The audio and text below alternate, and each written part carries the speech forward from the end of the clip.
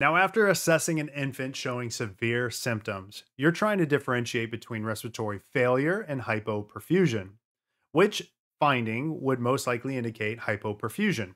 Would it be A, lack of tears when crying, B, quick capillary refill time, C, grunting type breathing, or D, a heavily soaked diaper? Now, understand what it's asking here. This is a test question asking how we know a child is in shock. Now, the most likely cause of this hypoperfusion is hypovolemia. And if you know anything about hypovolemia in kids, vomiting and diarrhea is what we are considering the most likely cause here.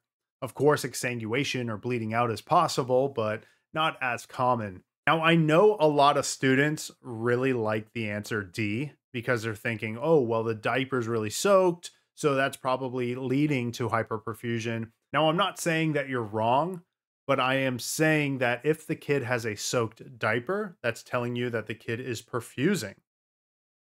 What it's asking is what symptom here is showing me that this kid is no longer perfusing, is hypoperfusing.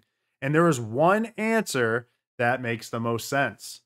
A states lack of tears when crying because the kid doesn't have the volume or the fluid to have tears. This is a sign of shock. The answer here is A, lack of tears when crying.